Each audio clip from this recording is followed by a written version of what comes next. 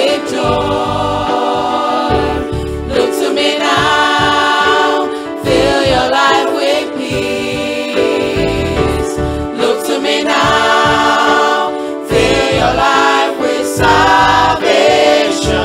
Look to me now, fill your life with grace. I love you, I need you. No one else could touch my life. I love you, I need you. No one else could change my life. I love you, I need you. No one else could touch my life. I love you, I need you. No one else could change my life. Risen Savior rose from the dead so I could rise again. Awesome ruler, crucified just to call me friend. Hope of glory, one day I will get to see his face. I am grateful, he loved me enough to gladly take my place. Just to know him, just to know him. Jesus Christ, the Son of the living God. Just to know him, just to know him. Jesus Christ, the Son of the living God. Just to know him, just to know him. Jesus Christ, the Son of the living God. Just to know him, just to know him. Jesus Christ, the Son of the living. Jesus Christ, the Son of the living. Jesus Christ, the Son of the living. Jesus Christ, the Son of the living. Jesus Christ, the Son of the living God.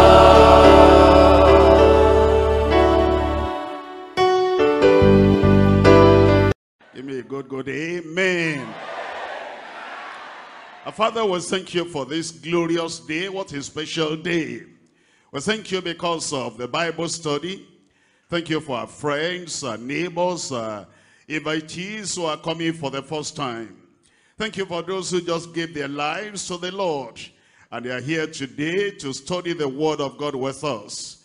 Thank you for fathers and mothers, pastors and leaders, members, adults and children and youths who are here today to study the word. I pray, Lord, that everything we'll study will be beneficial to everyone in Jesus' name. Your word will not fall to the ground. It will do good in every heart. And Lord, we pray that all the promises and everything we're going to look at will be of tremendous profit to everyone. Turn every life around and give your people all the blessings they need, that you'll be their sufficiency. We thank you because we know you have answered. In Jesus' name we pray. God bless everyone tonight. We're coming to John chapter 11. And tonight we're looking at verses 1 through to 16.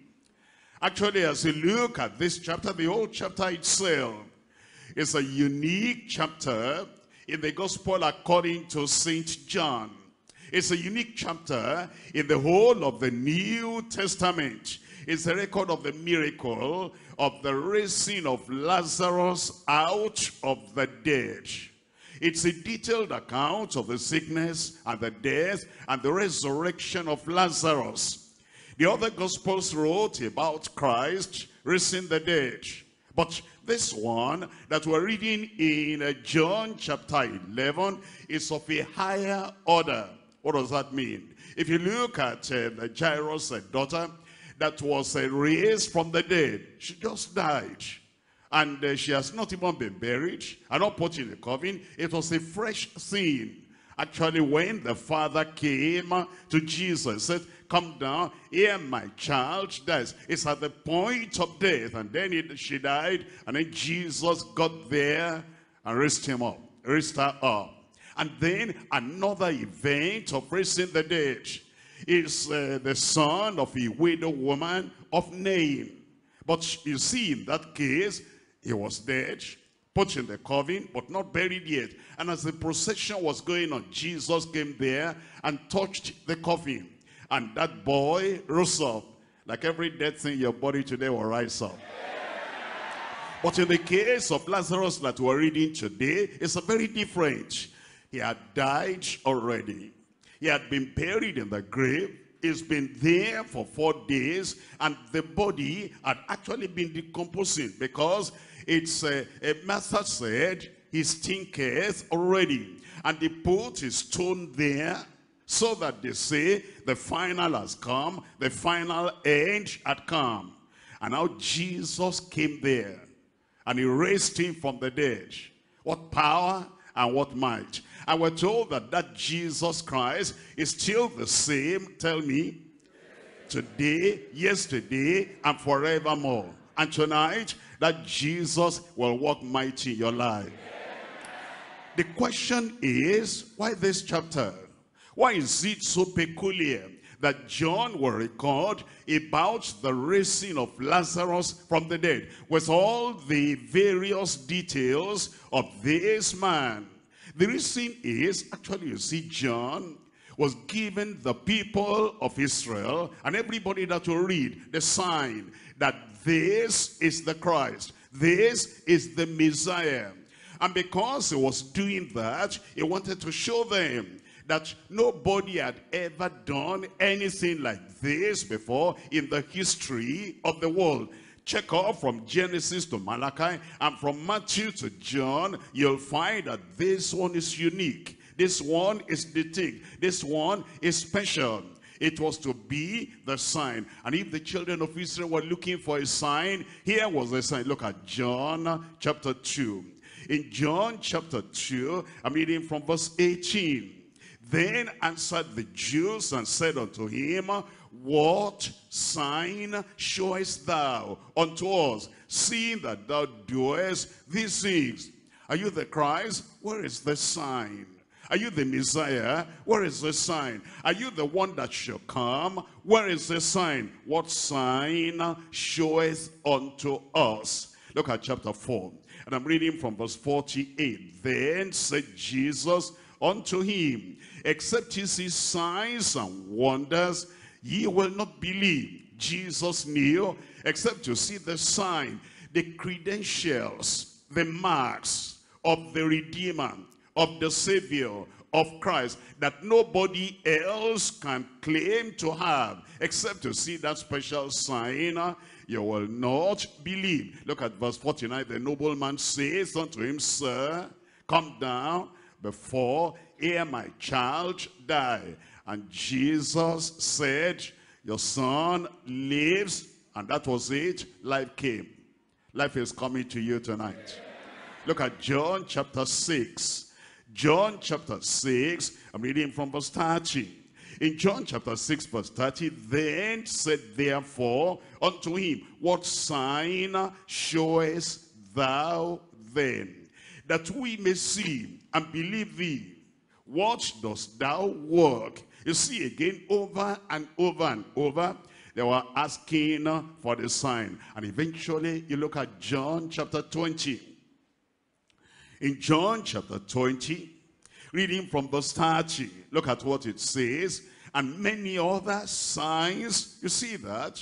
John was concerned about the signs. He said, I've shown you a lot of signs, water turned into wine. I've shown you a lot of signs, Jesus walking on the water. I've showed you a lot of signs that he multiplied the bread and fed thousands of you. I've showed you the sign that this Jesus saw a man who had been paralyzed, impotent for 38 years. He raised him up. I've shown you the sign.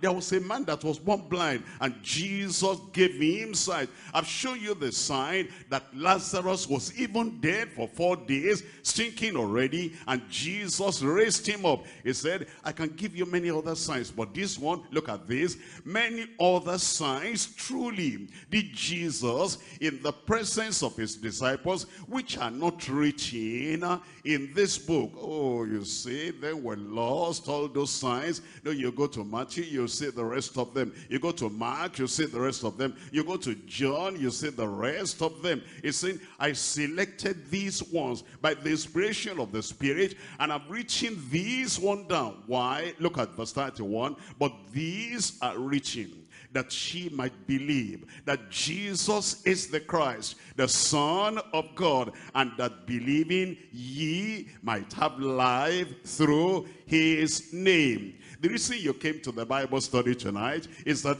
you will see what Christ has done, what Christ is doing, what Christ can do, and then you will have life. You'll have light. You have happiness. You have health. You have salvation. And all the blessings of God will become yes and amen in your life in Jesus' name. Can I tell you something? No one ever died in the presence of Christ. Think about that.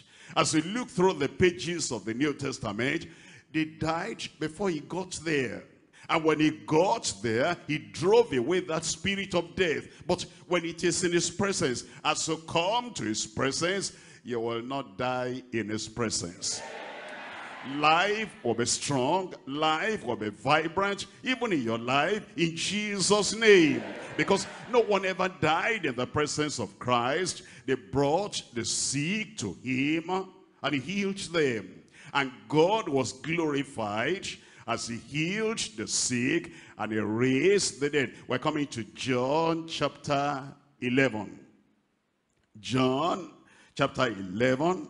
Look at verse 1. Now a certain man was sick, named Lazarus of Bethany, at the town of Mary, and her sister Martha. It was that Mary which anointed the Lord with ointment, and wiped his feet with her hair, whose brother Lazarus was sick. Therefore his sister sent unto him, saying, Lord, behold, he whom thou lovest is sick. He whom thou lovest is sick. Look at verse 7. Then after that saith he to his disciples, let us go into Judea again. He'll get to you tonight. And then in verse 11, these things saith he, and after that he says unto them, our friend Lazarus sleepeth, but I go that I may awake him out of sleep. Look at verse 14. Then said Jesus unto them plainly, Lazarus is dead. Lazarus is dead. But that's not the end of Lazarus. He'll come back to life again. And whatever has happened in your life, that's not the end of your life. You'll come back to life again, even from tonight, in Jesus' name. In anticipation of what is still going to happen, we're looking at verses 1 to 16 today. But in anticipation of what will eventually happen, look at verse 43. Then, when he thus had spoken, he cried with a loud voice, everybody, Lazarus, come forth. Did it happen? Yes. Always it must happen. And when he speaks your life tonight, always, and to everyone, it will happen in Jesus' name. And he that was dead came forth, bound hand and foot with grave clothes. And his face was bound about with a napkin. And Jesus saith unto them, loose him and let him go. Tonight, loose him and let him go. Whatever binds you, everything will be cut off. All those chains will be shattered. And the yoke of the devil will be broken from your life in Jesus' name. We're looking at this study tonight, and the topic is man's sickness eventually resulted in God's glory. Man's sickness eventually resulted in God's glory. Why do we title it like that? Verse 4. John 11 verse 4. When Jesus had that, he saith, this sickness is not unto death, but for the glory of God, that the Son of God might be glorified thereby. That problem in your life, that situation in your life, is not your final end. God will be glorified in your life. Christ will be glorified in your life. And his promises will be fulfilled in your life. Tonight, man's sickness that eventually resulted in God's glory. Three things we're looking at before we pray. Number one, the sickness of Christ's favored friend. Lazarus, our friend, is dead. The sickness that came on that friend of Christ. The sickness of Christ's favored friend. Number two, the solution for Christ's faithful followers. We know that was a follower of Christ, a friend of Christ, a believer in Christ, with Mary and Martha. And eventually, solution came. Solution has come. The solution for Christ's faithful followers. Point number three, the security of Christ's fruitful flock. The security of Christ's fruitful flock. Number one. What's your number one there? The sickness of Christ's favored friend. Look at chapter 11. I'm reading from verse 1. Now a certain man was sick, named Lazarus of Bethany, the town of Mary and her sister Martha. Bethany was about 15 furlongs, about 2 miles from Jerusalem. It wasn't far at all to Jerusalem. And we're told it was this Mary, in verse 2, that anointed Jesus the Lord with ointment and wiped his feet with her hair, whose brother Lazarus was sick. Look at verse 3. Therefore his sister sent unto him. They had a problem, and they knew that if they sent to Jesus, that Jesus will solve their problem. You must always understand that. You have any problem, whatever the nature of the problem, if you say to Jesus, the answer will come. Saying, Lord, behold, he whom thou lovest is sick. They said, this is your friend. You love him.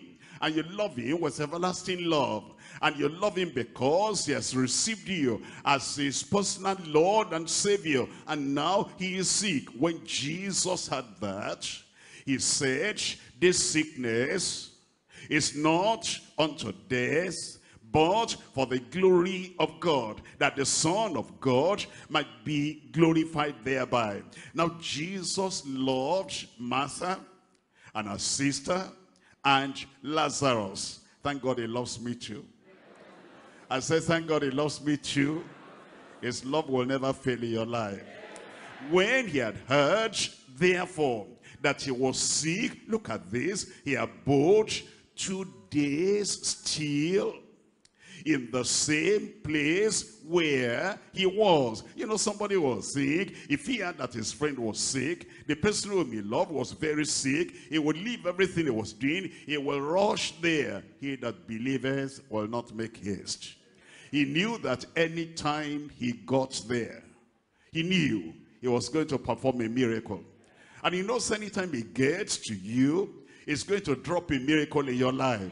And therefore, there's nothing to worry about. You see it coming now. You see it coming in 2 days. Don't worry about that. When it comes, something good will happen to your life. But you look at this, Christ's friend, his favored friend. And yet it says he was sick. And who are the friends of Jesus really? Was it only Lazarus that was a friend to Jesus? Look at John chapter 15 verse 9. John chapter 15 verse 9.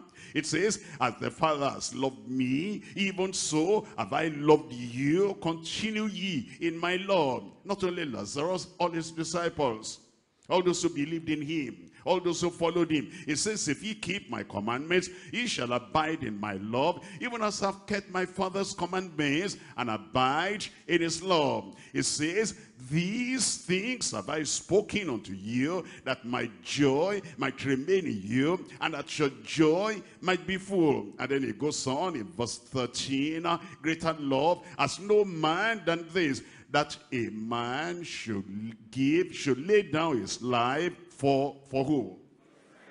His friends. Singular or plural? Plural. Not only Lazarus. If you believe on the Lord Jesus Christ, if you have taken him as your Lord and Savior, you are his friend too. It says, ye are my friends in verse 14, if you do whatsoever I command you. Henceforth I call you not servants, but for the servant knoweth not what his Lord doeth, but I call you friends, for all things that I've heard of my Father, that I have made known unto you. Ye have not chosen me, but I have chosen you. Amen. And ordained you that ye should go forth and bring forth fruit, and that your fruit should remain. That whatsoever, somebody shout whatsoever, whatsoever you shall ask the Father in my name, he may give it you. And that shows that he wasn't only the friend of Christ. All those who have believed, that have accepted his love for them, all those who have accepted his atonement for them on the cross of Calvary, and now they are following his word, they are following his way, they are following his will. Those are the friends of Christ. But then the friends of Christ, they become sick, they become burdened, they have problems, and they have some things bothering their hearts. Why? Let's come back to chapter 11 verse 4. When Jesus had that, he says, this sickness is not unto death. You're a friend of God, you're a follower of Christ, and you believe in the Lord Jesus Christ. Anything that happens to you, never say, the end has come, the end has come. Your end has not come. Everything he appointed for you to do in life, you're still going to do in Jesus' name. Sickness notwithstanding, persecution notwithstanding, problems notwithstanding, whatever it is, this problem is not your final end. Then it says, for the glory of God, it is for the glory of God, the Son of God, that he might be glorified thereby. And let's look at chapter 12. I'm reading from verses 1 and 2, you understand. After he raised him from the dead, that's the glory. The sickness is not the glory. The problem is not the glory. The healing of the sickness, the solution of the problem, the raising him from the dead, and the many people seeing that I'm believing on the Lord Jesus Christ, that's what brought the glory. Chapter 12 verse 1, it says, then Jesus 6 days before the Passover came to Bethany, where Lazarus, which had been dead, whom he raised from the dead. It says, there they made him a supper, and Martha served. Then you say, but Lazarus was one of them that sat at the table with him, bright, healthy, and strong. All those appearances of sickness and death, everything vanished away. That's the glory. That's the glory. You know, some people, they say, if I'm sick and I'm lying down there, and then I'm oppressed, I'm so sorrowful, I'm about dying, I will be patient, because my patience in the problem will bring glory to God. I don't understand that one. It's the healing that will bring glory to God. It's the rising up that will bring glory to God. It's the transformation and the change in your situation that will bring glory to God. And if you're going through any problem today, when the Lord turns that problem around, and then you come out of problem, you come out of confusion, and you come out of that oppression of the devil, and you begin to give testimony, and we clap our hands and we rejoice with you. That's the glory. That's the glory. It is the healing. It is the raising from the dead. It is the power of God coming upon your life. That's what brings the glory. And thank God it's going to happen. Look at this now. We're looking at 2 Kings chapter 20. 2 Kings chapter 20, and we're reading from verse 6. From verse 1 to verse 6. 2 Kings chapter 20, verses 1 to 6. In those days was Hezekiah sick unto death. And the prophet Isaiah, the son of Amos, came to him and said unto him, Thus says the Lord, set thine house in order, for thou shalt die and not live. For some people, they will say that the end has come. But Hezekiah said, my end has not come. Hezekiah said, my end has not come. Whatever happens, whatever prophecy you have, whatever dream you have, whatever revelation anybody gives to you, you are the one to look at the word of God. Whether if you accept your end has come, well, sorry, but I'll see you in heaven later. But I'm still going to walk now, even after you have gone, if you accept that. But if you say, I'm not dying yet. I said, I'm not dying yet. The glory of God will come into your life. Your end has not come. Look at verse 2. Then he turned his face to the wall, and he prayed unto the Lord, saying, I beseech thee, O Lord, remember now how I have walked before thee in truth, and with a perfect heart, and has done that which is good in thy sight. And Hezekiah wept sore. And it came to pass, that is before Isaiah was gone out into the middle court, that the word of the Lord came to him, saying, God is going to give me a word for you tonight. And what I say according to that word that he gives me, like he gave Isaiah a word for Hezekiah, that word was fulfilled. Whatever word he gives me to give you tonight, it will be fulfilled in your life in Jesus' name. Look at verse 5. Turn again and tell Hezekiah, the captain of my people, thus says the Lord, the God of David thy father, I have heard thy prayer. He has heard your prayer. I have seen thy tears. He has seen your tears. Behold, I will heal thee. Behold, I will heal thee. On the third day thou shalt go up unto the house of the Lord, and I will add unto thy days, how many years?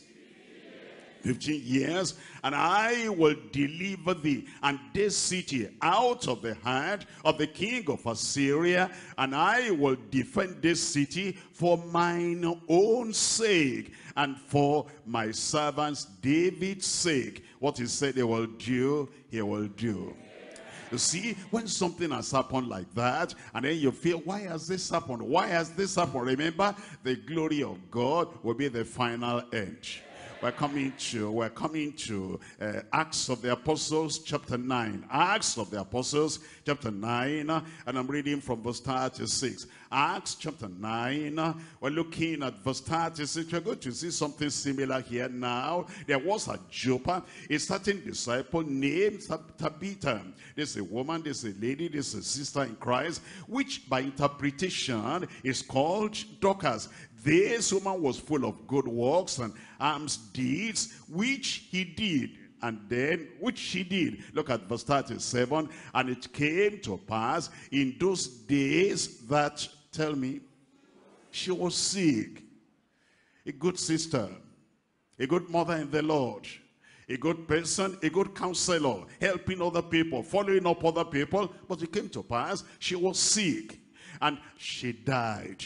When they had washed, they laid her in an upper chamber, and for as much as Lydda was nigh to Joppa, the disciples had heard that Peter was there. They sent unto him 2 men, desiring him that he would not delay to come to them. Why did they do that? After all, she's dead. After all, they washed her, and they were preparing her for burial. All of a sudden, somebody said, the Apostle Peter is around. The one whose shadow is healing the sick is around. The one that says, silver and gold have I none, in the name of Jesus Christ, rise up and walk, is around. All of a sudden, they changed their mind. They said, call for Peter. Looks like the end has not come. I said, looks like the end has not come. They said, since Peter is around, since the name of Jesus is around, since the power of Christ is around, it looks like the end has not come for Dorcas, and the end has not come for you. What's your name? I said, the end has not come for you. A new beginning in Jesus' name. Look at verse 39. Then Peter arose and went to them. Peter didn't say, what did you tell me about Dorcas? She was sick. What happened? She died. Why are you calling me then? The end has come, but Peter knew what I know tonight. That the end has not come. What are you there? I said your end has not come. I said your end has not come. Something good is going to happen to you. Then Peter arose and went with them. And when he was come, they brought him into the upper chamber. And all the widows stood by him weeping, and showing the coats and the garments which Dorcas made while she was with them. But Peter put them all forth. He said, those crying people, they were crying as if the end has come. I don't want to see any crying face here. Go out. Let the people that believe in the Lord, that stand solidly on the promises of God, let them stay in. Are you staying? You believe the promises of God? No tears, no crying, no anxiety. Look at this, and kneeled down and prayed, and turning to the body said, Tabitha, arise. And she opened her eyes, and when she saw Peter, she sat up. The end has not come. You see, the Lord did not make Lazarus sick. You know, there are people, they read this scripture, and then it says Lazarus was sick, and he told Jesus, and Jesus said, this sickness is not unto death, but for the glory of God. They say, wait. They say, you know what happened? They said Jesus made his friend sick, so that he will heal his friend, and then there'll be testimony, and people will glorify him. Think about what you're saying. Look at a father. If a father deliberately makes his son sick, poisoned the son, and then runs around and took him to the hospital, so people will say he's a caring father. And then people got to know that he was the one that made the son sick. They'll look at him as a criminal, as a devilish person. Look at a mother caring for a daughter, and then people got to know that she was the person that poisoned the daughter. And now to have a good name so people can praise her, she's running around to take care of the daughter. They'll count her to be a terrible woman. Or maybe a friend got another friend into trouble, and he got him into deep trouble. And then after that, now to show that he's a good person, he's running around to take care of that friend. They'll know that he's a depraved deceiver. Christ does not make anybody sick. You are not sure of that one.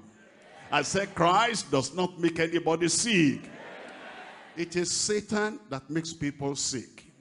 Sin that makes people sick. Or self. If you don't take care of yourself, and then you are careless about your health, and you see that something bad is there, the food is bad, and you're always eating the rotten food, it's the self. It's either Satan or sin or self. Look at Acts chapter 10. Acts chapter 10 verse 38. How God anointed Jesus of Nazareth with the Holy Ghost and with power, who went about doing good and healing how many people? All that were oppressed by Jesus. Oppressed by God? Oppressed by the devil? For God was with him. Now, let's come back before I leave that point one. Let's come back to John chapter 11. John chapter 11. And I'm looking at verse 6. Look at verse 6 here. When he had heard, therefore, that he was sick, that is Lazarus, his friend was sick, he abode 2 days still in that same place where he was. You say, I can't understand that one. How is it that Jesus had that Lazarus, his friend, was sick, and then he stayed there? He didn't leave everything he was doing and run there immediately. Let me show you the explanation in Isaiah chapter 30 verse 18. Isaiah chapter 30 verse 18. Very important verse of scripture. Open your Bible. Isaiah chapter 30 verse 18. Are you there? Look at this. And therefore will the Lord wait. Shout out the word. Wait. The Lord. Therefore will the Lord wait. Why? That he may be gracious unto you. Delay doesn't mean denial. That the thing did not come at 5 o'clock does not mean it will never come. It's coming. And God will never be late. I say God will never be late. You're looking for a job, it's coming. Healing, it's coming. Deliverance, it's coming. Blessings of the Lord is coming. That he didn't come at this particular time. It is so that you can have something better you will never forget. And therefore will the Lord wait that he may be gracious unto you.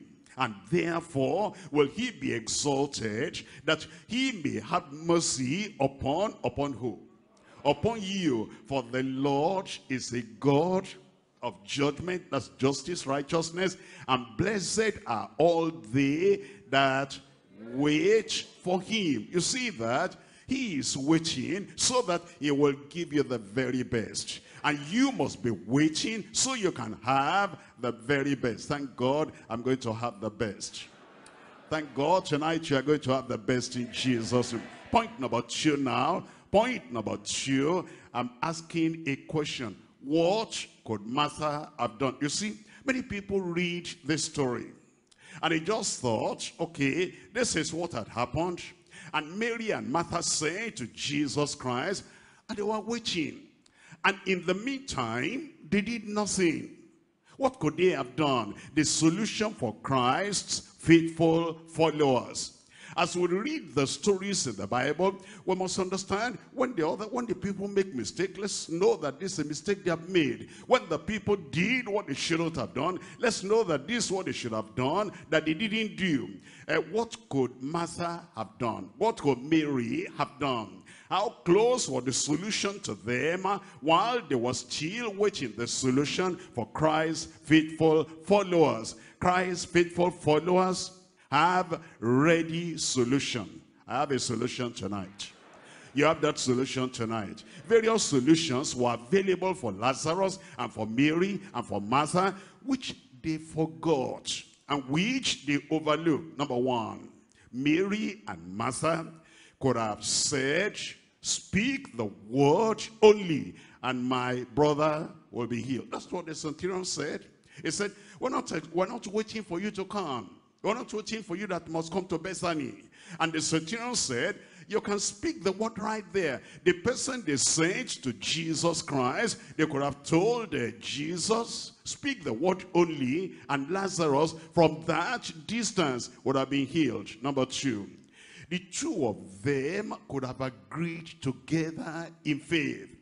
Because you remember, Jesus had visited them, and Jesus taught them. And Jesus said, Martha, Martha, you are cumbered and much busy over many things, but one thing is needful, which Mary has chosen, because she was listening to the word of God.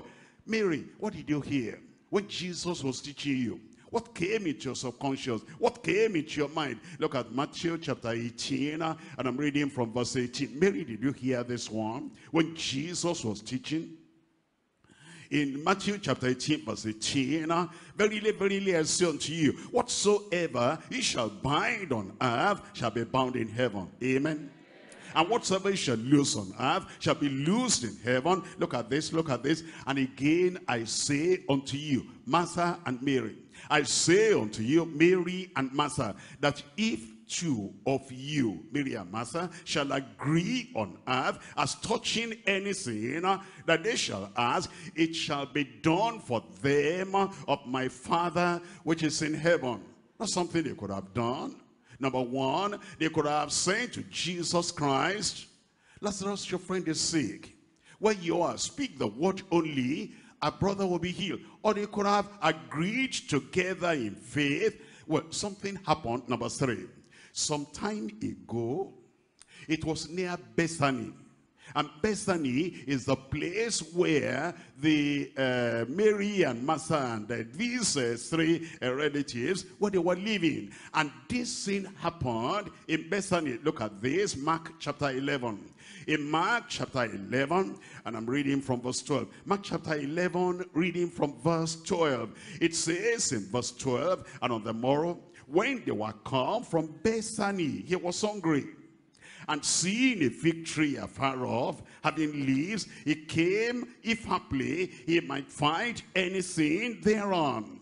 And when he came to it, he found nothing but leaves, for the time of figs was not yet. Look at verse 14. Jesus answered and said unto it, no man eat fruit of thee thereafter forever. And his disciples heard it. Look at verse 20. And in the morning, as they passed by, they saw the fig tree, what happened? Dried up from the roots. And Peter, calling to remembrance, says unto him, Master, behold, the fig tree which thou causest is withered away. And look at the lesson here, look at the experience here. And Jesus answering says unto them, have faith in God. Verily, for verily I say unto you, that, tell me,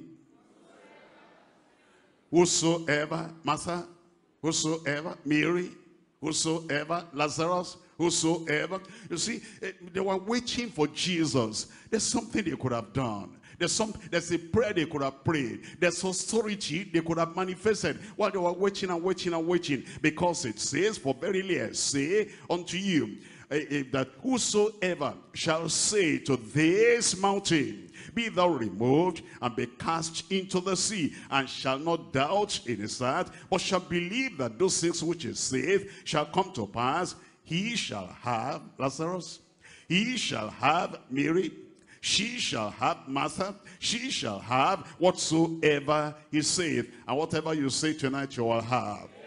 So we don't have to wait and wait and wait. The solution is there by your side. Look at verse 24. Therefore I say unto you, what things soever ye desire, when ye pray, believe that ye receive them, and ye shall have them. Thank God you'll have them. You see, they didn't do what they could have done. The solution was so near. Lazarus, are you a friend of Jesus? Yes, I am. And are you sick? Yes, I am sick. As a friend of Jesus, what's your right? Look at this. We're looking at John chapter 16, John chapter 15. In John chapter 15, Lazarus, you tell me you're a friend of Jesus. Look at the legacy, look at the promise, look at the inheritance, look at the privilege that Jesus Christ has given to his friend. John chapter 15 verse 15. Henceforth I call you not servants, for the servant knoweth not what his Lord doeth, but I call you friends. Thank God he calls me friend. I said he calls me friend. Are you a friend of Jesus? A follower of Jesus? A believer in Jesus? Look at your right. Look at your privilege. It says, I call you friends, for all things that I've heard of my Father have I made known to you. Verse 16, ye have not chosen me, but I've chosen you and ordained you, that ye should go and bring forth fruit, and that your fruit should remain, and that, if you're a friend, and that, this is your privilege, and that This is your right, that whatsoever ye shall ask of the Father in my name, he may give it to you. You're a friend of Jesus. This is your right. Whatsoever you ask, he will give unto you. You see, the three of them together, Martha, Mary, and Lazarus, what could they have done? They could have agreed together. Not only that, they could have used the name of Jesus. The name of Jesus is as mighty as Jesus himself. Everything you have in Christ, you have in his name. Every power, every authority, every anointing, every breaking of the yoke, you have in Jesus, you have in the name. And the three of them, while this man was sick, they could have said, what does the Bible say? We're three. And here it's like, our heart is broken, and then we're crying, our brother is sick. Wake up. Look at Ecclesiastes chapter 4. Ecclesiastes chapter 4, I'm reading from verse 12. Ecclesiastes chapter 4, verse 12. And if one prevail against him, two shall withstand him. Lazarus is one. Sickness is prevailing upon him. And the two people that are not sick, their faith should be vibrant. Mary and Martha, they should prevail against that sickness. Look at the latter part of verse 12. And a threefold cord is not quickly broken. But they were broken in heart. Their heart was broken. The will was broken. And everything they had, their backbone was broken. And their confession was broken, but a threefold cord is not quickly broken. They should have stood, Mary, all that you have been learning at the feet of Jesus all these days. It is when the problem comes, everything you've learned at the Bible study, everything you have been hearing, that's the thing to bring out that thing, the sword of the Spirit, and they kind of cut off that thing from Lazarus' life, and you cut it off from the life of your son. Bad luck, you're called from the life of your daughter. Any story you hear, you say, this is a plant my heavenly Father has not planted. I'm not, just sitting there. If I were living in the time of Jesus, if Jesus were to be here physically, if I can see an angel now, if somebody will come to me now, you have greater is he that is in you than he that is in the world. Command that thing will vanish away in Jesus' name. And so they could have used the name of Jesus. Let me show you something. We're looking at Luke chapter 9. Luke chapter 9, I'm reading from verse 49. Luke chapter 9, verse 40. Chapter 9, verse 49. I'm waiting for you to open chapter 9, verse, tell me. Verse 49, John answered and said, Master, we saw one casting out devils in thy name, and we forbade him because he followeth not with us. There was even somebody who was not one of the 12, somebody who was not one of the 70, somebody who was not as close to Jesus as Mary, Martha, and Lazarus. And that fellow, he had heard just one message about the name of Jesus, and he went about, he cast out devils in the name of Jesus. If somebody who is not as close to Jesus will go about and cast out devils in his name, how about Lazarus? How about Mary? How about Martha? Wake up to your responsibility. You will cast out devils. These signs shall follow them that believe. Are there believers in the house tonight? These signs shall follow them that believe in my name. They'll cast out devils. And if they drink any deadly thing, it shall not hurt them. They'll take up serpents and throw the serpents away. And they will lay their hands on the sick. Where are those anointed hands? You lay them on the sick. You lay them on the sick. You lay them on the sick. And they shall recover in Jesus' name. Look at chapter 10. Look at chapter 10. Chapter 10 of Luke. And I'm reading from verse 17. Something they could have done. Something they could have done. It tells us in chapter 10 verse 17. And it says, and the 70 returned again with joy, saying, Lord, even the devils are subject unto us through thy name. Look at everybody taking their opportunity and taking their privilege and holding on to their right. And the 70, the 12, and this other one that is not even part of the company, and Lazarus just stayed there and waiting until Christ will enter Bethany, and he has given you his name. That name will work mightily in your life in Jesus' name.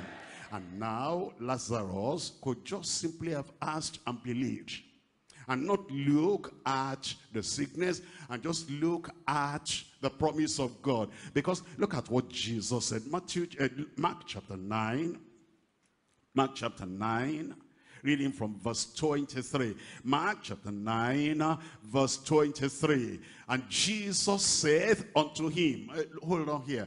Unto him here, this him was not a friend, a close friend of Jesus, a familiar friend of Jesus. It was a man that had a son having the spirit of epilepsy and was meeting Jesus for the first time and had gone to the 9 disciples because Jesus went to the Mount of Transfiguration and they could not do anything. And the man was so despondent and in despair and dejected. And he said, Jesus, I brought my son to thy disciples. He didn't know Jesus like Lazarus knew Jesus. He didn't know Jesus like Mary and Martha knew Jesus. But this man said, if you can do anything, help us. And look at what Jesus said. In that verse 23, Jesus said unto him, and Jesus is saying to somebody there tonight. I said, Jesus is saying something to you tonight. If thou canst believe, all things are possible to him that believeth. Lazarus, are you a friend of Christ? If thou canst believe, all things are possible to him that believeth. Mary, are you a friend of Christ? Martha, are you a friend of Christ? If you can believe, there are 3 of you there, and you can hold on to those promises of God, and all things will be possible in Jesus' name. You know what they could have done? You know what they could have done? Mary, Martha, and Lazarus. They could simply have kept a positive confession of healing, a positive confession of health, a positive confession of life. After you have mentioned the name of Jesus, then switch over. Don't talk about sickness. Don't talk about problem. Don't talk about mountain. Just hold a positive confession. If they had done that, what happened will not have happened. And thank God now you know what to do. I said you know what to do. You're answering as if, no, I don't know what to do. Thank God I know what to do. Look at Psalm 118, verse 17. Psalm 118, we're looking at verse 17. 118, we're looking at verse 17. It says, I shall not die. I said, I shall not die, but live and declare the works of the Lord. That's what Lazarus could have been saying. All the time they were saying, Jesus, we're waiting for you. And then he was feeling the pain. He should have been confessing and confessing and confessing. I shall not die, but live. I said, I shall not die, but live. I said, I shall not die, but live. You go for medical tests and they say this, this, and this. You say, I shall not die, but live. You're sleeping in the night, just look at everything is dark and you're dizzy. You don't know, will I wake up or not? I shall not die, but live. And it appears that, you know, something is walking about here, something walking about there. And they said, they killed so and so, killed so and so. That's how Lazarus died. You say, me, I'm not going to be Lazarus because I shall not die, but live to declare the works of God. Look at what that will do for you. We're looking at Proverbs chapter 18 verse 21. Proverbs chapter 18 verse 21. Death and life are in the power of the tongue. And the people who say, I'm dying, death and life are in the power of the tongue. The people who say, I've checked up our family history, it happened to my mother, happened to my grandparents, happened to this and that. Remember, death and life are in the power of the tongue. And they that love it shall eat the fruit thereby. If you say, I shall not die, you will not die. Whatever is happening, whatever is running around, whatever is, happening behind the curtain, or whatever it is anyway, thank God, next time I come here, I will see you. You will still be alive. You'll be healthy and you'll be strong in Jesus' name. Because I shall not die, but live. Now, What should Mary, Martha, and Lazarus, what should they have been looking at? Anytime you get into a problem, there's something you are going to look at. There's something you are going to look at. What are you looking at? Look at Exodus. Exodus chapter 23. Exodus chapter 23. And I'm reading from verse 25. Exodus chapter 23, verse 25. If you look at this, it will set you free. If you hold on to this, it will set you free. If you stand on the promises of God, and you're not standing in the premises of your problem, I stand on the promise that cannot fail. This is what is going to work for you. Exodus chapter 23, I'm reading from verse 25. Look at this. And ye shall serve the Lord your God. Somebody there. And ye shall serve the Lord your God. And he shall bless thy bread and thy water. And I will take sickness away from the midst of thee. There shall nothing cast their young, nor be barren in the land.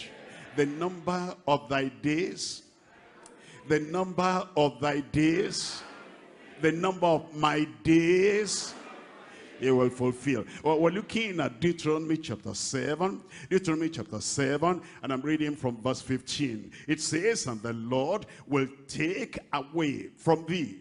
From who?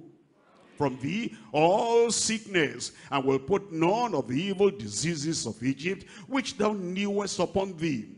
But he will lay them upon all them that hate thee. Somebody did not say amen there? Jeremiah chapter 17. Jeremiah chapter 17. I'm reading from verse 14. Jeremiah chapter 17, verse 14. Here is what to look at. Anytime there's any challenge, anytime there's any problem, don't just say, here we are in Bethany, and Jesus is there in Jerusalem, and we sent for him, we're waiting. While you are waiting, look at the promises. While you are waiting, stand on the promises. While you are waiting, understand that your positive confession will pull you through. Look at this, Jeremiah chapter 17, verse 14. Heal me, O Lord, and I shall be healed. Will you die? Will they bury you? Will your body decompose? Not yet. I said not yet.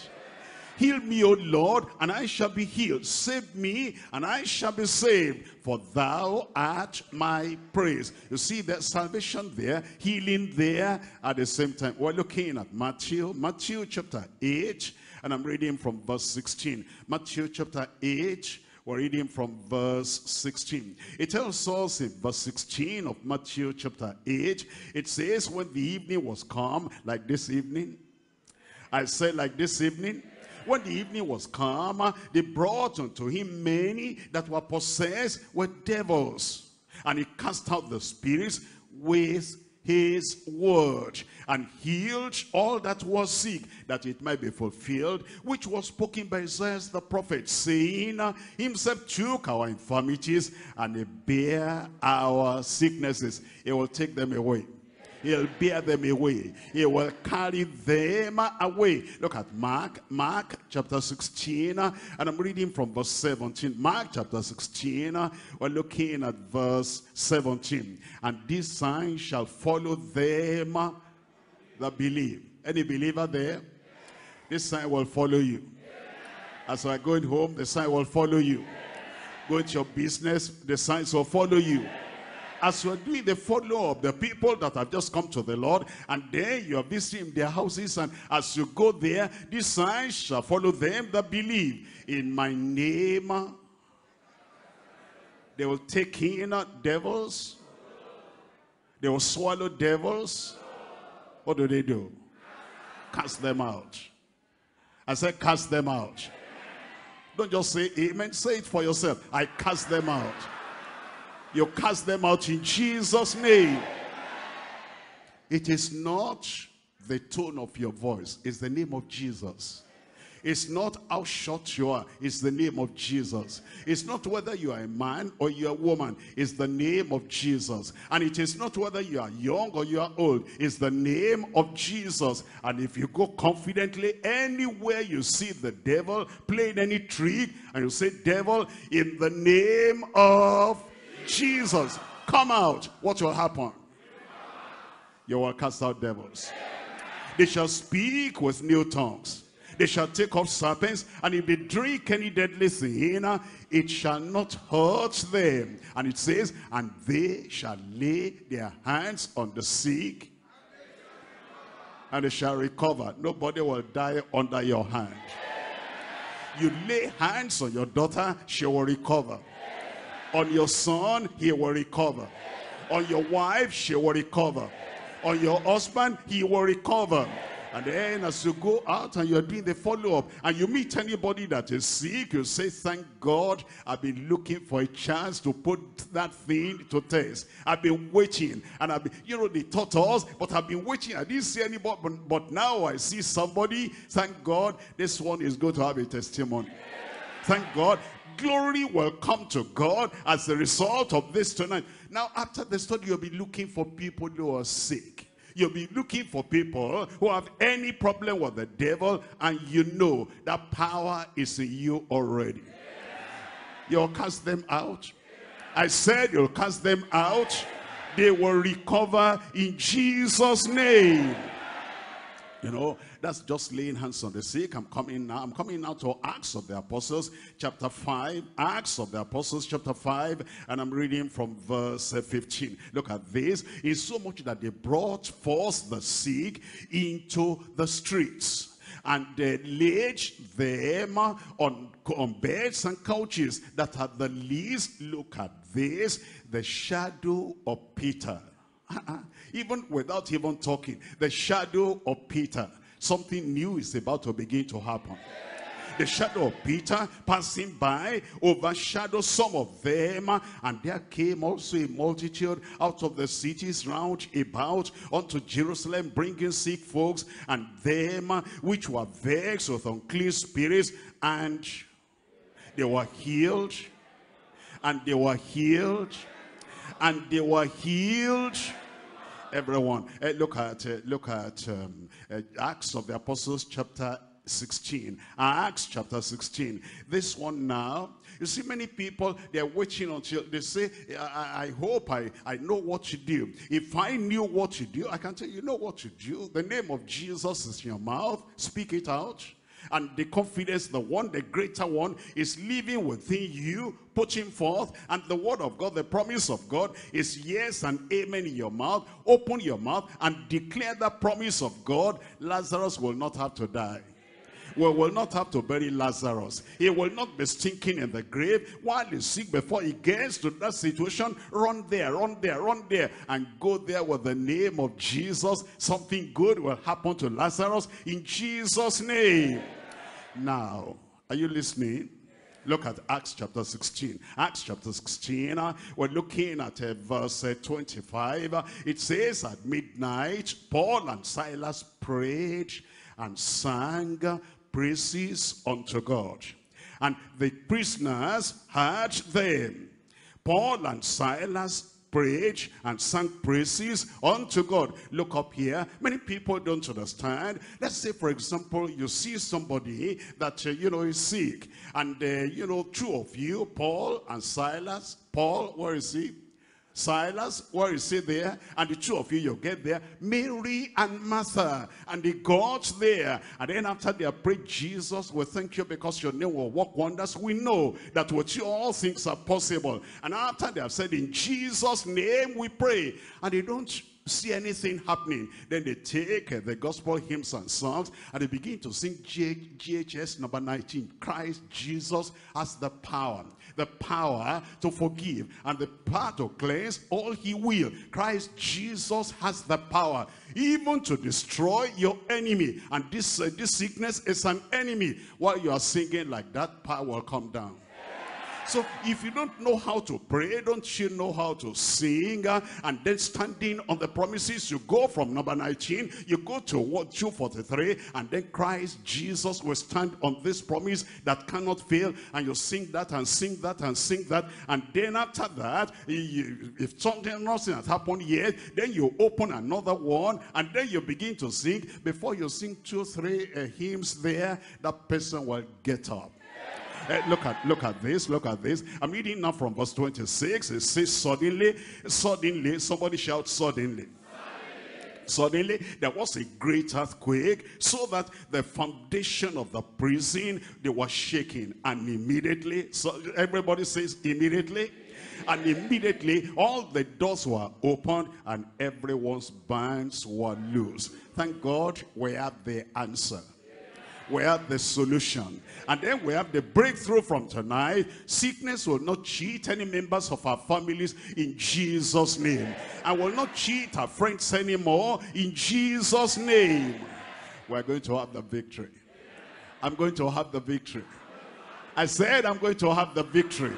Now look at this, look at this. We're looking at Acts of the Apostles chapter 19, and I'm reading from verse 11. Acts of the Apostles chapter 19 verse 11. And God wrought special miracles by the hand of Paul, so that from his body were brought unto the sick handkerchiefs or aprons, and the disease departed from them, and the evil spirits went out of them. Did you hear that? The handkerchief and the apron that had touched the body of Paul the apostle, you see how that happened? That thing went away. Mary and Martha, let me come to Mary and Martha again. Mary, did you hear that story about that woman that had issue of blood? And then she didn't bother to say, let Jesus lay hands on me, let this happen, let them quote this, let them quote that, let Jesus cast out anything. He said, if I may but touch, somebody tell me there, the hem of his garment, I shall be made whole. And she touched and she was made whole. Mary, Martha, the person you said, you could have said, speak a word, Lazarus will be healed. Or Jesus, just send us an handkerchief. And as it touches this Lazarus, that evil spirit will vanish away. I'm just saying that they had a lot of solutions around them that they could have employed, and they didn't employ them. But thank God, I know better. I said I know better. Look at John now. We're coming to point number 3. We're coming to point number 3. John chapter 11. And I'm reading from verse 7. John chapter 11. We're reading from verse 7. It says, then after that he said to his disciples, let us go into Judea again. And his disciples say unto him, Master, the Jews of late sought to stone thee, and goest thou thither again? You see, they were afraid. Even these disciples, the Jews were going to stone you recently, and are we going to that place again? And Jesus answered, are there not 12 hours in the day? If any man, who is that any man? I said, who is any man? If any man walk in the day, he stumbleth not. I will not stumble, because he's here the light of the world, of this world. But if a man walk in the night, he stumbleth, because there is no light in him. Then it says, then these things saith he, and after that he said, our friend Lazarus sleepeth, and I go that I may awake him out of sleep. Look at that. Jesus said, our friend Lazarus sleepeth, and I go that I may do what? Wake him out of sleep. What's Jesus saying? What does that mean? He knew Lazarus was dead. What he's saying is this, look up.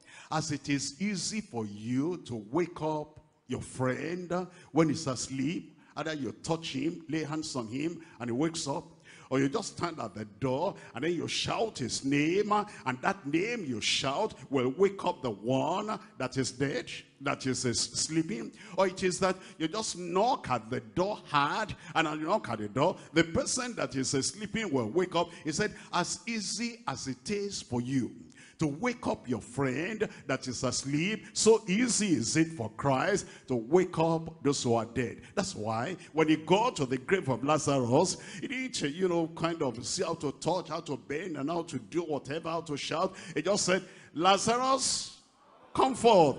That's how you wake up your friend who is asleep. That's how you wake up somebody who is asleep. He said, our friend Lazarus is asleep. Let us go and wake him up. He'll wake you up tonight.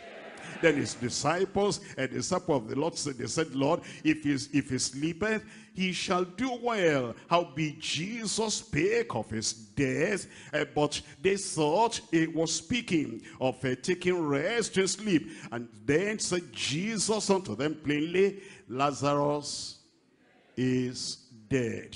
And I'm glad for your sakes. It's not that I'm glad Lazarus died. No, I'm glad that I told you. So when we get there, you understand that's the word of knowledge. You understand? That's the gift of the Spirit. We're not there. But I'm telling you from here that Lazarus is dead. And I give you the revelation before you see it in the physical. So I'm glad for your sakes that I was not there to the intent ye may believe. Nevertheless, let us go unto him. Let us go unto him. Well, the Lord was talking about the security of those who are following him. The flock of Christ, the followers of Christ, the fold of Christ. We're going to be fruitful. I said we're going to be fruitful. He said, if you are walking in the light, there's nothing for you to fear. Underneath you are the everlasting arms. I said underneath you are the everlasting arms. Anywhere you go, you're going to be protected. Anywhere you go, you're going to be preserved. Look at Deuteronomy chapter 33. Deuteronomy chapter 33. I'm reading from verse 25. Deuteronomy chapter 33, verse 25. It says, the shoes shall be iron and brass. And as thy days, so shall thy strength be. As thy days, so shall thy strength be. There is none like the God of Jeshurun, who rideth upon the heaven in thy help, and in his excellency on the sky. The eternal God is thy refuge, and underneath you are the everlasting arms. Underneath me are the everlasting arms. It will sustain you. It will support you. And as he carries you in his hand, in the everlasting arms, nothing will harm you in Jesus' name. Look at 2 Kings chapter 6. 2 Kings chapter 6, reading from verse 16. And he answered, there's a servant of the prophet Elisha, and he answered, fear not, for they that be with us are more than they that be with them. As we go about doing the work of God, fear not. They that be with us are more than they that be with them. And Elisha prayed and said, Lord, I pray thee, open his eyes that he may see. And the Lord opened the eyes of the young man, and he saw, and I see, and he saw, and I see, and he saw. And he saw, and behold, the mountain was full of horses and chariots of fire round about Elisha. Didn't you hear? The Lord will protect you. 2 Chronicles chapter 32. 2 Chronicles chapter 32. And I'm reading from verse 7. 2 Chronicles chapter 32. We're looking at verse 7. Be strong and courageous. Be not afraid nor dismayed for the king of Assyria, for all the multitude that is with him. For there be more with us than with him. There be more with us than with him. With him is an arm of flesh, but with us is the Lord our God, and to help us and to fight our battles. He will fight your battle for you in Jesus' name. Psalm 91, I'm reading from verse 7. Psalm 91, we're reading from verse 7. It tells us in verse 7, Psalm 91, 1,000 shall fall at thy side, and 10,000 at thy right hand, but it shall not come nigh thee. Only with thine eyes shalt thou behold and see the reward of the wicked, because thou hast made the Lord, which is my refuge, even the Most High, thy habitation. There shall no evil befall thee, neither shall any plague come near thy dwelling.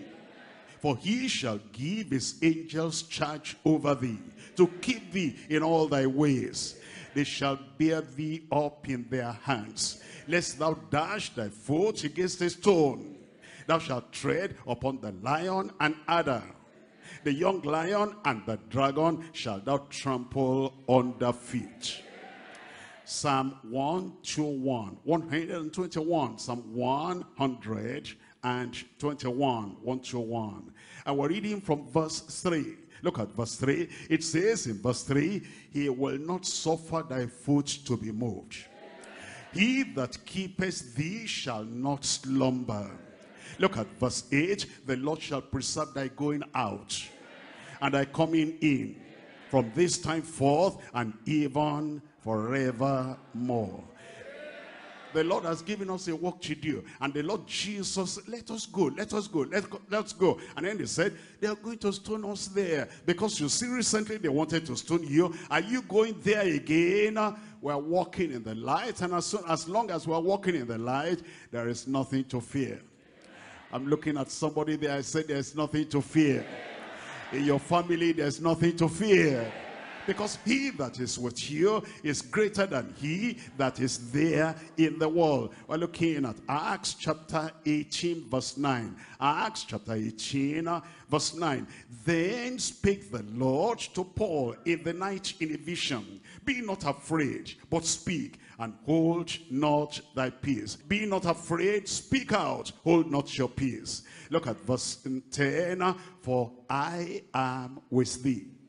Somebody there, I am with thee, and no man shall set on thee to hurt thee. For I have much people in this city. I have much people in this city. And because he has much people in this city, and you are part of the people that will win them and keep them, and they will continue with the Lord, it says, go and be not afraid of anything. 1 John chapter 4, we're looking at verse 4. 1 John chapter 4, and we're reading from verse 4. In 1 John chapter 4, verse 4, here is the word of the Lord for you. It says, ye of God, little children. Anybody of God there? Born again there, redeemed there, a child of God, the ye of God, little children, and have overcome them. And have overcome them. Because greater is he that is in you than he that is in the world. Greater is he that is in you than he that is in the world. What's the Lord telling us? As long as we're in the path of duty, as long as we're doing the divinely appointed work that he has appointed for us, we're safe and we're secured. Underneath us are the everlasting arms. Before us is the Almighty. Behind us is the omnipotent power. Above us is the supernatural shield and cover. Around us are the hosts of heavenly chariots and angels. Inside us, within us, is the greater one, the mighty one, the victorious conqueror. And because the greater one is living within us, and then the greater one is before us, behind us, and around us, and underneath us are the everlasting arms, thank God, nothing will hurt you. I said nothing will hurt you. That's why now the Lord has said, go ye into all the world. Look at this, Matthew chapter 28, Matthew chapter 28, and I'm reading from verse 18. It says, and Jesus came and spake unto them. Who is he talking to tonight? He's talking to you, saying, all power is given unto me in heaven and in earth. Go ye therefore and teach all nations, baptizing them in the name of the Father and of the Son and of the Holy Ghost. Verse 20, teaching them to observe, how many things? All things, whatsoever I have commanded you. And lo, is a Savior, he'll be with you. Is a healer, he'll be with you. Is the deliverer, he'll be with you. Is the conqueror, he'll be with you. It says, and lo, I am with you always. Until when? Until the end of the world. And the church said, amen. Mark chapter 16 verse 20. Mark chapter 16, I'm reading here from verse 20. And they went forth. Anybody going forth? And they went forth. I said, anybody going forth? You have dynamite inside you. You cannot just stay like that. And you have the dynamo, you have the power, the dunamis, the Spirit of God inside you. You cannot just stay there. And then you have the protection around you. And you have the word of faith and the word of power in your mouth. And the converts are waiting for you. And the people who have been brought to the Lord, you have their cards and you are appointed to go and reach out to them. Here is the time you are going to see victory. You are going to conquer. You are going to see sick people getting healed under your hand. You are going to see weak people. They are going to become strong as you go forth to them in Jesus' name. And they went forth and they went forth and they went forth and they preached everywhere. The Lord walking with them and confirming the word with signs following. With signs following. Will the signs follow you? Will the power follow you? Will his authority follow you? Will the name of Jesus follow you? Why don't you rise up then and tell the Lord, I've got your word. I have the solution. Instead of just saying, I'm waiting for Jesus to come to Bethany. I'm waiting for Jesus. And then when he comes, Lazarus, your friend is sick. Hey, the word is in your mouth. Declare that word and let all those demons, let them be cast away. And let all the sicknesses, let the power of God come into your life tonight and say, I'm going forth. I'm going forth. Let us go. Let us go. Let us go. We're joining hands together. And we're joining our voices together. And it says, let us go. There's nobody that is slacking back. There's nobody that is dragging his feet. Let us go. Let us go. There's nobody that is afraid there. Let us go. We're going to the converts. We're going to the people that just came. We're visiting them. We're touching their lives. We're giving literature to them. We're praying for them. We're casting out devils. We're healing the sick. Let us go. Let us go. Let us go. And they went forth in the power of the Lord. They went forth in the anointing. They went forth in the authority of the name of Jesus. They went forth. And as you are going forth, these signs shall follow them that believe. You are going forth. You are going forth. These signs shall follow them that believe. You are a preacher. You are a soul winner. And you are an evangelist. And you are reaching out to the people. And you are going out with fire. You are going out with authority. You are going out with the name of Jesus on your lips. Let us go. Let us go. The converts are waiting for us. Let us go. Those who just came to know the Lord are waiting for us. Let us go. And the people that were promised them, we've got your card, we're coming to visit you, we're sending text messages to them, we're sending messages to them on their WhatsApp, on their phone, on everywhere, and we're saying, everybody rise up, brother, rise up, sister, rise up. Let us go. Let us go. Let us go. We're going to do it. We're going to do it. And when you go there, you teach them. When you go there, you develop them. When you go there, you give them the word. When you get there, you pray for them. Any weakness there will turn to strength. Any discouragement there will turn to courage. Any kind of evil force, evil power there, you stand in authority. Greater is he that is in you than he that is in the world. And you're telling them, you go in the confidence of the Lord. You go with the faith in the Lord. You go in the power of the Spirit of God. And this work will prosper in your hand. Bring them in, bring them in, bring them in, bring them in, and then speak that word of authority. If any two of you shall agree together as touching anything, it shall be done. Whatsoever you shall ask in my name, that I will do. Go forth and bring forth fruit. Go forth and bring forth fruit. Go forth and bring forth fruit. Go in the power of the Lord. Go in the assurance that you have. You cannot fail because the promises cannot fail. You cannot fail because the Christ who lives in you cannot fail. You cannot fail because the power of the Holy Ghost and the fire of the Holy Ghost you have got, that thing cannot fail. Go out. Go out. Go out and go forth and speak to them the word of life. Go forth and speak unto them the word of power. Go forth and speak unto them the word that will transform their lives. You can pray. You can mention the name of Jesus. You can have positive confession. And when you have done everything you know how to do, you can sing. You can sing. You can sing. Christ Jesus has the power. The power to save, the power to heal, the power to deliver, the power to destroy your enemy, the power to destroy the devil. Christ Jesus has the power. While you are praying, while you are mentioning the name of Jesus, and while you are singing like that, miracle will happen. The doors will be open. All those prison doors will be shaking. And everything the Father has not planted in your life, in your family, and then in the lives of the people around you, everything will be uprooted. Your victory ground, your victory ground, your victory ground. Go forth in that victory. Go forth in that power. Go forth in that prevailing power. He shall receive power after the Holy Ghost has come upon you. He shall be witnesses unto me in Jerusalem, in Judea, in Samaria, to the uttermost part of the earth. Rise up and go forth. Rise up and go forth. And they went forth, and they went forth, and they went forth, and they went everywhere preaching the word. And great was the manifestation of the power of God upon their lives. Remember, everything that happens to you will turn to the glory of God. Sickness, it will turn to the glory of God. Oppression, it will turn to the glory of God. Joblessness, it will turn to the glory of God. There's no wife yet, it's turn to the glory of God. There's no husband yet, it will turn to the glory of God. Whatever it is that is called a mountain in your life, that mountain will move away. Everything will turn to the glory of God. Go forth in the strength of the Lord. Go forth in the strength of the Lord and go and prevail. And go and prevail. And go and have the authority that turns everything around, and your life will never be the same again.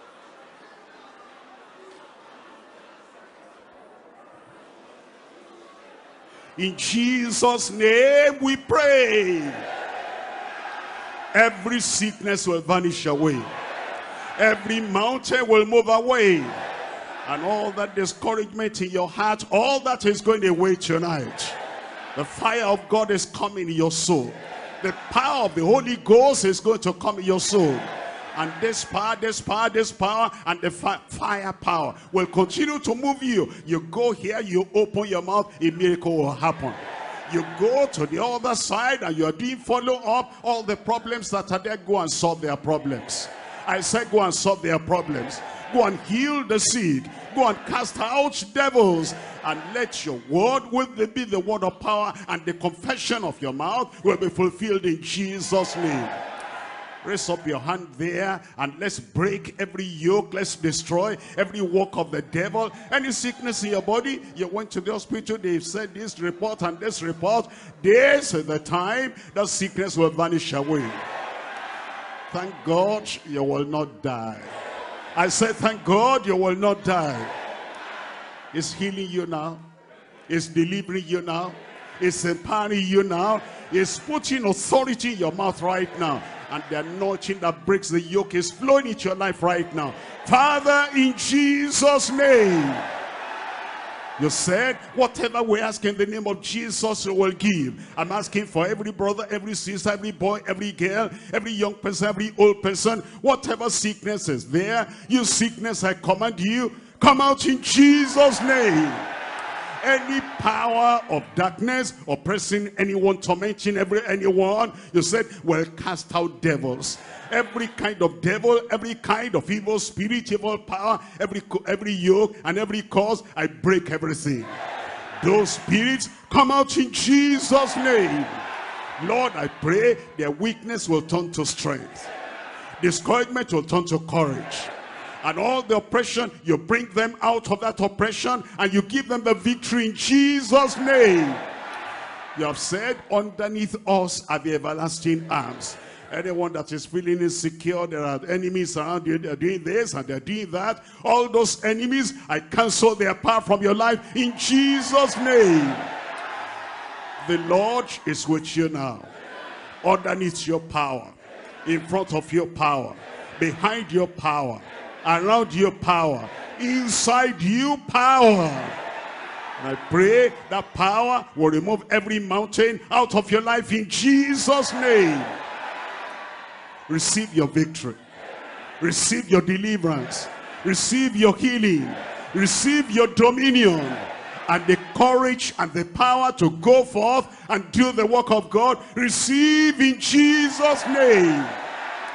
Keep up those hands, keep up those hands. Lord, anoint all these hands.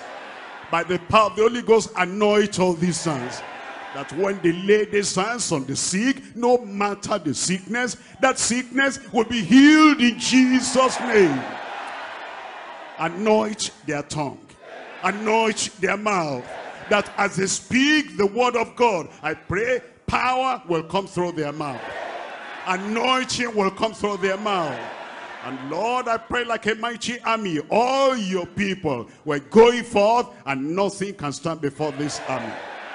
And I pray, Lord, all those who have been defeated before, get up, you are more than a conqueror from today. Let your power, let your strength, let your grace, let your anointing, and let everything good follow after your people in Jesus' name. Supply all the needs and all the lacks in their lives. As you go, you'll find God as your sufficiency. Everything will fall into place. Everything will be all right. No more tears. No more crying. No more sorrow. Go and enjoy your victory. Confirm each and every life, Lord.